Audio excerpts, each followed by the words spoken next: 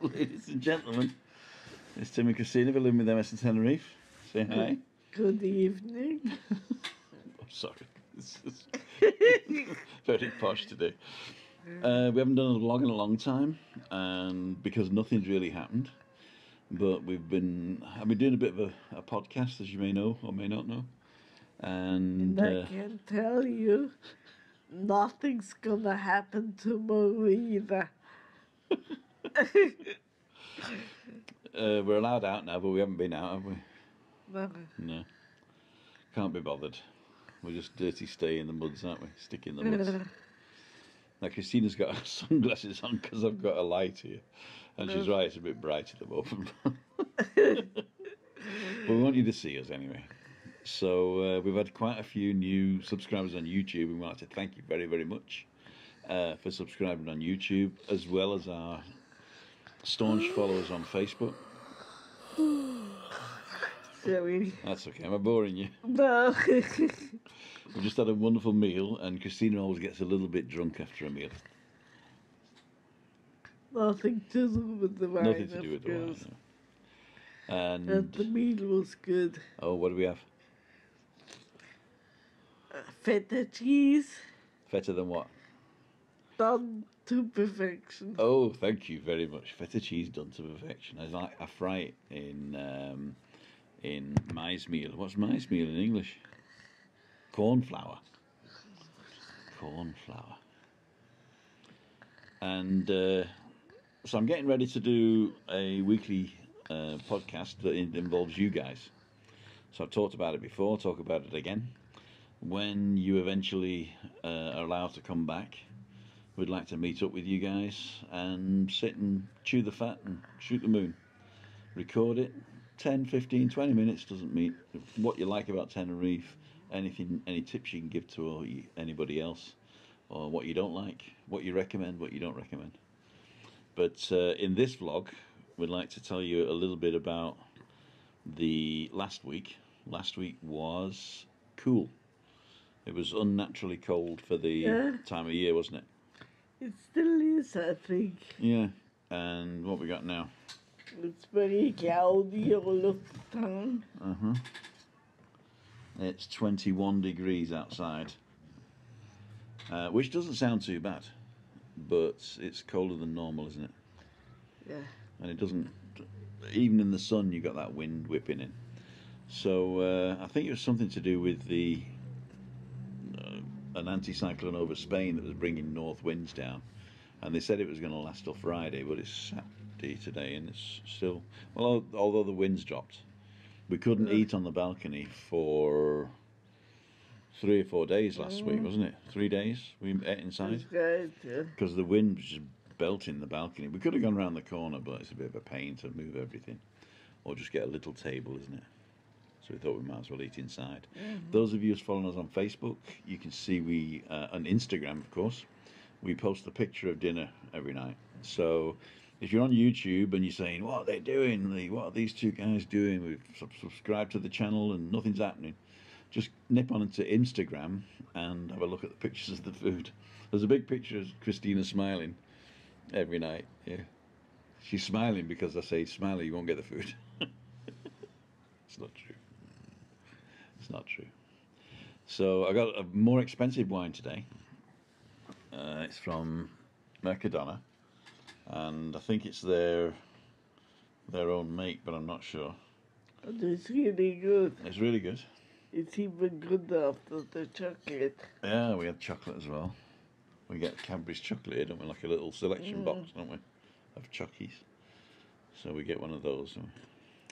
And the pubs were open last week, so I went down for 2 days. Well, not for 2 days, I went down twice. And it's hard to get people to keep away, you know, like you're turning away locals and regulars because you're full, because you only got half capacity and stuff. So the guy decided to close until phase 2. He might open again next week, but we'll see. There's a couple of other bars that are open and they're doing quite okay. The Eclipse on the front, down the front here, is open, sort of out for breakfast. Police is round a lot. Yeah, the police come round, but I They mean they're check checking. everything, Yeah, but which is good. it is. It is. I think that I mean the police are really doing a good job. I know that people say the Spanish police are, really strict and stuff, but hey, do it or don't do it. The only thing you need to say to a Spanish policeman is yes, sir. Don't start arguing the toss. Uh, No. And anyway, so I've looked into people coming over, and people are asking about flights and stuff. And basically, the flights situation is there are flights coming in because people need to return to Spain, or there are people who work away from Spain regularly, so they need to come in. well, they want to fly German beer over. Oh, they want to fly the German beer over. Well, cargo's not stopped, but passengers, I mean, a friend of mine came back last week, and people were turned away at the boarding gates because they didn't have a residency card or they weren't Spanish nationals. So, Spain are really serious about this. They don't want people coming in that don't belong for the moment. And if you do arrive, as of yesterday, you have to self-isolate for 14 days. Now, there was a big thing in the newspapers and online about, Spain's going, foreigners are quarantined for 14 days. And that's not what it is.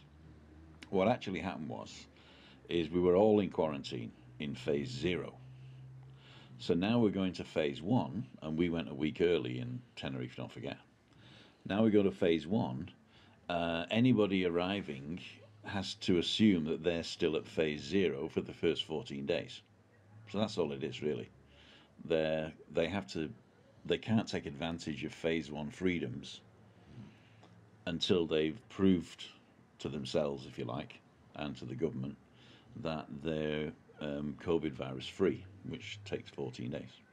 So there's not any extra special thing. It's just that we get the extra freedoms of phase 1 de-escalation, and people just arriving don't. So that's the simple explanation of what it's all about. It does not affect holidaymakers any way, shape or form, because this situation will not be there when holidaymakers are allowed in. So, they're thinking of something like a health pass, where you have to go and get checked, and then you have to have a tracking in your phone, or I don't know, implanted in your head, I don't know, and so that they can track your health. And a lot of conspiracy theories about the end of the world, and having a implanted, and the vaccine's going to have loads of microchips in it and stuff like that. That Bill Gates is going to make a fortune from it, which it's stupid because he's already got a fortune, and he's given 90% of it away in his will, and he's helped thousands of people. So I just think that sometimes we overthink things. So keep it simple. The dude abides. And the birds quite like it. Yeah, the birds do quite like it. The birds are singing. We've got swallows flying around. The old swallows. And there's a bit of a wind coming now. A wind jammer. But it's blowing the right way. It's coming from the Sahara, so that's going to be a warmer wind, hopefully. What else we got to say? Yeah, the phase 1's coming in. You can read about that somewhere else. Podcast I've said. Dinner we've said. We've thanked the people on YouTube, which we thank again. Anything else you want to say? Nope. What about your husband's fantastic? I've already said that. Oh, my wife's fantastic too. Thank you. So this is Tim. Thank you, Stine. For living with MS in Tenerife, saying thank you very much once again and signing off. Bye. Bye.